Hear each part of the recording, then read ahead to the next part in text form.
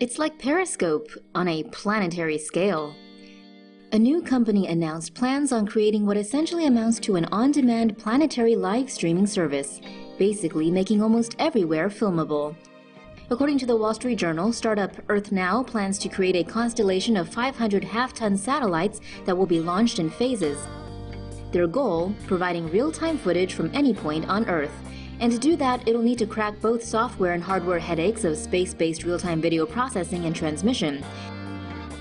Airbus, an investor in the company, will develop the satellites. EarthNow says these will use an upgraded version of the OneWeb microsatellite platform. A press release says each satellite has unprecedented levels of processing power and more CPU than any other commercial satellites. And while their goal sounds lofty, their backers include the likes of the aforementioned Airbus, Microsoft founder Bill Gates, and SoftBank. The company says the constellation will be used to monitor many areas, including conflict zones, evolving storms, volcanic eruptions, and illegal fishing. EarthNow also reckons the constellation could also be used to help media tell stories, for crop health evaluation, whale tracking, and creating instant 3D models of towns or cities. EarthNow says the satellites use machine learning to adapt and interpret what they're observing in real time. Users will be able to see things such as buildings in towns and cities, road traffic, ships at sea, forest fires, and space debris burning up in the atmosphere. Addressing the obvious security and privacy concerns that such a system carries, the company says it will hire a chief privacy officer and will respect societal privacy. Their website says they will be compliant with all laws and jurisdictions in which they operate and will work with the public and governments to address privacy concerns.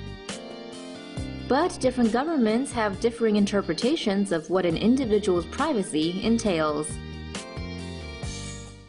There's so many. Zombie satellite found by amateur stargazer. A zombie was found in space last weekend. A zombie satellite, that is. Scott Tilley received a signal from a spacecraft number 2000-017A, 26113. That's NASA's missing image satellite. After being launched in 2000 by the space agency, the satellite was thought to be long gone after scientists lost contact with it in 2005. The satellite was sent into space to investigate Earth's magnetosphere, the space around our planet controlled by our planetary magnetic field. NASA is now reportedly working around the clock with old software in a bid to communicate with the zombie satellite. Maybe John Constantine can help. Space junk collector reaches International Space Station. It's about time we start cleaning up our space garbage. A spacecraft designed to collect space garbage, made by several companies in conjunction with the European Space Agency, has arrived at the International Space Station. The removed debris satellite weighs 100 kilograms and is equipped with a 30-centimeter long harpoon that can be shot towards space debris in order to push it away from functioning satellites. It also has a net that can be launched towards objects. After wrapping around the debris, the net can then be cut loose to burn up while re-entering the Earth's atmosphere. After being deployed from the ISS, the satellite will first conduct preliminary tests with CubeSats acting as space fragments. Researchers are expected to start testing the spacecraft within the next few weeks. SpaceX plans to launch thousands of internet satellites. SpaceX has filed an application with the U.S. Federal Communications Commission to launch thousands of satellites in order to provide high-speed internet coverage worldwide. SpaceX's satellite system consists of two sub-constellations of space stations. The first, known as the Leo constellation, would be comprised of 4,425 satellites in an orbit of at least 1,150 kilometers above the Earth. Each satellite can provide service up to 43.95 degrees away from bore site.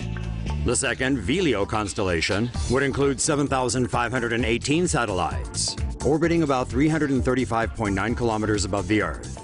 Each satellite can provide service of up to 51.09 degrees from bore site.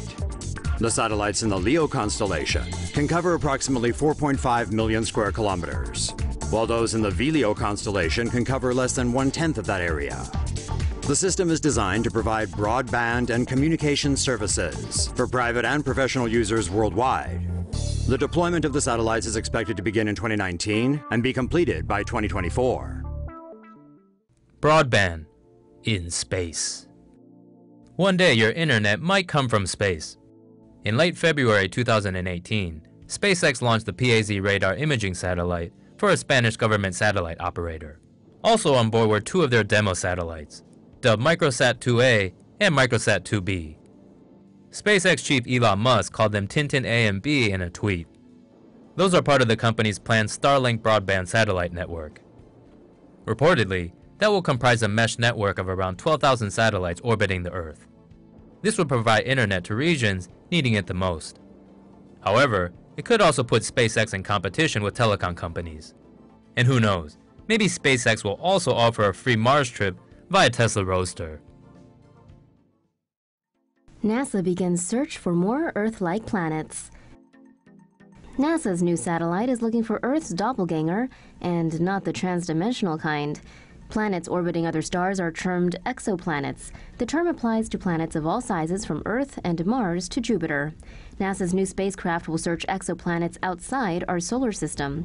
Called the Transitioning Exoplanet Survey Satellite, the spacecraft will look for planets which transit in front of a star, causing a dip in its brightness.